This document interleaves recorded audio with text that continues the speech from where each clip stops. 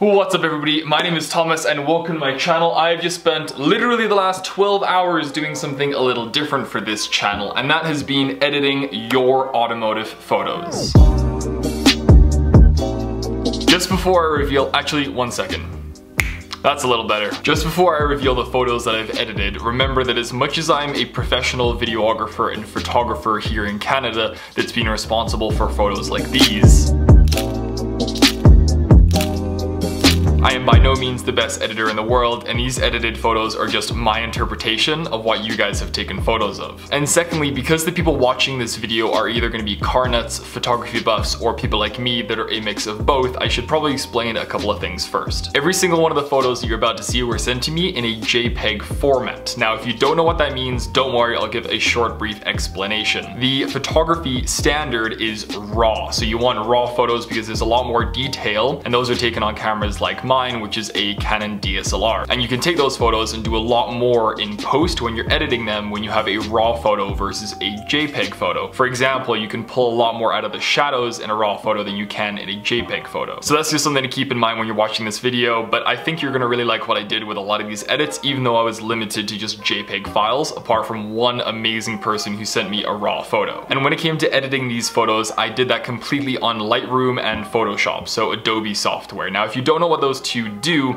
let me briefly explain. Lightroom is really good for making grass greener, skies bluer, faces brighter, or anything along those lines. Basically changing colors, manipulating lighting. And then Photoshop is really good if you want to take somebody's face and put them on another person's face, and you want to actually manipulate the photo and change things around. As an example, here's a photo that I shot of a 2019 Nissan Rogue for Auto Canada a little while ago. As you can see, I'm sticking my body out of the sunroof and it looks like I'm throwing a ball for a couple of dogs. But the issue is there's no dogs in the photo. So I took a separate photo where I had the dogs where I wanted them, and I used Photoshop to combine those two photos together, and then I went into Lightroom and made the edits I wanted to make the photo the final product. All of that wouldn't have been possible unless I was using both programs. And lastly, thank you very much to the people that submitted their photos for this video. When I made the announcement about this, I said I would edit around a dozen for this video, and lo and behold, it was meant to be exactly 12 people submitted your photos, so thank you guys very much. There's something really fun about being a small YouTuber that I absolutely love, because now I get to do all of your photos, and it looks like you guys put a lot of time, effort, sweat, blood, and tears into these cars and into your rides, and they're all beautiful, and it really shows in the photos. So everybody, let's remember to keep the comments really positive down below when it comes to these people's cars. So without any further ado, if you're new here, feel free to subscribe, but let's get right into these photos.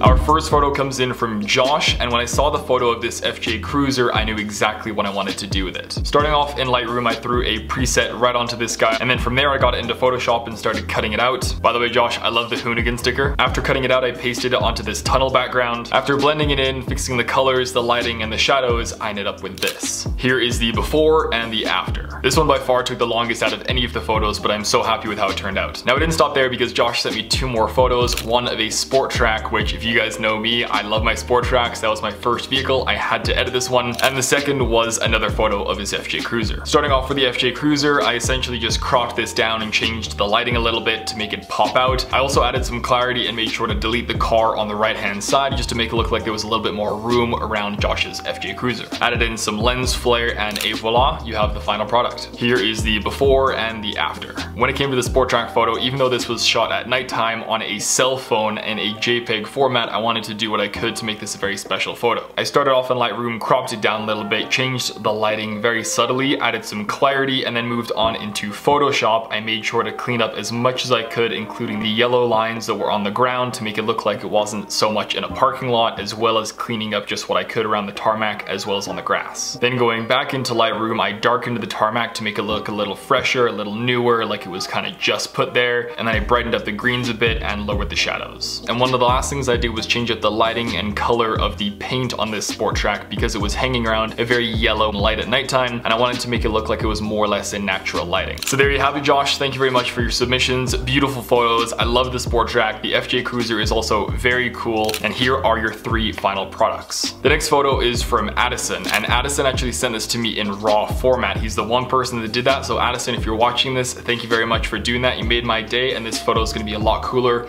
because of that. So Addison is actually a photographer photographer himself and has taken some beautiful photos, and that means that he has his own edited version of this photo already. So this is the before and the after of what Addison did with this photo. Addison, fantastic photo, super cool edit, and I'm glad you sent me both photos because it just goes to show, and it will attest to the fact that different photographers and editors have very different takes on different photos, because my one turned out pretty differently. Fun fact, Addison and I actually used to sit next to each other in social studies in grade 12, so dude, it's really good to hear from you. I hope things are well, and I love your photography, so just keep things up. Also, I never saw this car before, but it's nice to see that you're driving around in a Nissan. Specifically, this is a 2006 Nissan Xterra Off-Road Edition, and since this photo was taken, he's put on mud tires and a lift kit, so it's even cooler than this. But anyway, let's just get into my edit. One of the first things I did in Lightroom was brighten this photo a lot, and if you've never seen the effects of editing software on a raw photo, then here is your first example. Going from a dark photo to this bright photo, you wouldn't be able to do that with a JPEG because it just doesn't retain the detail in the shadows like that. From there, I cropped it down and made it vertical versus a horizontal photo because I wanted Addison's Xterra to be the center of the focus for the viewer on this photo. From there, I cleaned it up, changed some of the colors, brightened certain parts, added some contrast and clarity, and I ended up with this. Here is the before and the after. Addison, this was a beautiful photo. Thank you very much for your submission, and I look forward to see what you do next with your photography skills. The next submission is from a gentleman called Patty. Now, Patty just got this brand new GMC Sierra in August of 2019, so literally just a couple of months ago, and I wanted to do something as special as possible for him to really set in stone the fact that he bought this brand new and beautiful vehicle.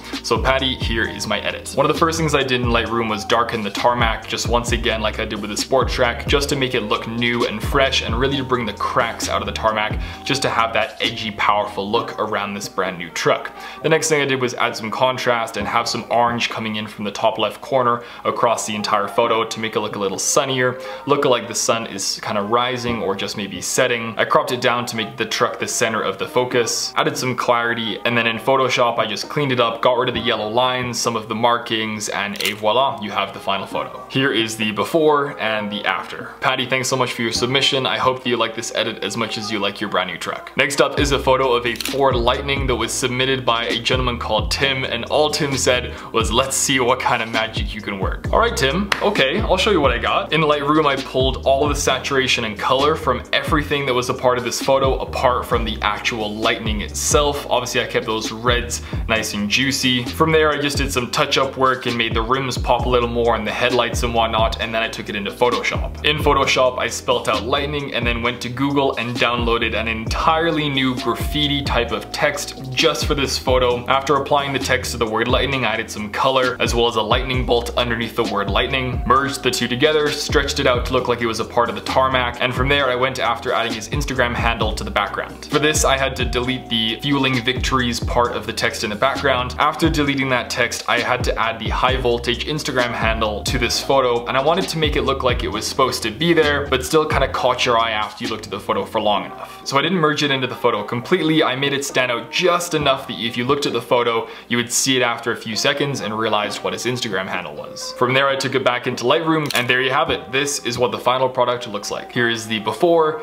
and the after. But obviously I wasn't done there. I had to make this look like the manliest photo in the world, so I went in and the red color just didn't do it for me. It was too feminine. I wanted a masculine color, so I changed the red to pink. There you have it, Tim. You're welcome. Obviously I'm kidding. Here you go, Tim. This is the final product of your Ford Lightning photo. I hope you enjoyed as much as I enjoyed editing it and as much as I enjoyed the look of your Ford Lightning. I really hope one day I can do a review video on one of those trucks because they are seriously fast and seriously cool. Next up is a submission from a guy called Thad, who's from Indiana in the United States. Now Thad, if you're watching this and you're not the quarterback of a football team, then I need you to go and legally change your name, because you can only have the name Thad if you're the quarterback of a football team. Now that's over, let's get into your photo. This photo was taken in front of a beautiful sunset, and this is a 1992 Ford Thunderbird LX with a naturally aspirated 3.8 liter automatic. Dude, I love your car. This is a sick photo, and when I was editing this I didn't use Photoshop at all. I just used Lightroom for this photo because I thought it was so good already, didn't really need any cleaning up. Basically I just brightened up the backgrounds, made the car stand out a little more, and after a little final touches here and there, adding some clarity and some brightness, I ended up with this. Here is the before and the after. Thad, thank you very much for your submission. It was an honor and a privilege being able to edit this photo. It was beautifully lined up. I didn't have to crop it at all. You did a fantastic job of capturing this just the way it should have been captured. Next up is a submission from David, who sent me a photo of his Nissan. I started off in Lightroom by changing some of the colors as well as darkening the ground, and then threw it into Photoshop. In Photoshop, I deleted the license plate from the front, the guy as well as the truck on the left hand side, and then proceeded to cut out your Nissan, and then moved the entire back of the image together to try and square off the image as much as possible instead of making it look like a panorama. I then pasted your truck back on, threw it back into Lightroom, and finished it up. And this is the final photo. And with this photo, I legitimately took it seriously. I didn't want to do anything silly with this photo because I felt like it wasn't done yet and it just needed an extra little step to make it that final photo. So yes, this is the final photo, but I made a second version with one of my presets that I added a couple other changes to it. So this is the before, this is the after, and then this is after I did my own little edit at the end to change up some of the colors just to make it look a little different. David, I hope that you like at least one of these edits. I had a lot of fun editing your photos, and thank you very much for your submission. Next up, Charles sent me 2 separate photos of his first gen Nissan Titan. In this first photo, I wanted to do something different. After darkening the image and taking away some of the colors in Lightroom, I put it into Photoshop and cut out the Titan on the left hand side. From there, I turned it into a sticker, added some text, blurred out the background, and added in some splashes into the background. And this is what I ended up with. This is a very cool truck. In this second photo, I also wanted to step out of the box a little bit, and I thought this was a beautiful image with this big dark tree in the background with this truck looking as small as possible on the side, even though this is a full size and what looks like a lifted truck with tons of mods. It looks microscopic next to this tree. So I wanted to make sure that the tree stood out, and from there I changed the color of the green into more of a brownish orangish. For this photo, I took a lot from what I did with the example that I used at the beginning, because I changed all of the grass and trees to orange in that photo as well, and I was very happy with how it turned out, and I wanted to try something very similar with this photo as well. I think it turned out pretty well. It is definitely different from what you'd normally see. I am a big fan of it, but Charles, just in case you weren't a fan of it, I made a second edit where I basically just darkened the greens, desaturated a little bit, made this truck stand out, and darkened the tree, and make it look a little more normal, if you will. Thank you very much, Charles, for letting me edit your photos. That is one hell of a Titan that you have there, and the modifications are completely radical. I love the way they look. And to wrap it up, I have the final 5 submissions that I think were just a little easier and a little quicker to edit, so we'll blast through them. First up is a photo from Casey. This was Casey's first car that Casey had for over 10 years, but sadly Casey had to get rid of it last year. Casey said it would be really nice to have a well done pic of her to maybe frame and keep safe. So I made sure to do the best job that I could with what I had. I also made sure to make the truck in the background seem as invisible as possible by darkening it and getting rid of a lot of the text and lines around it. Casey, here is your before and after.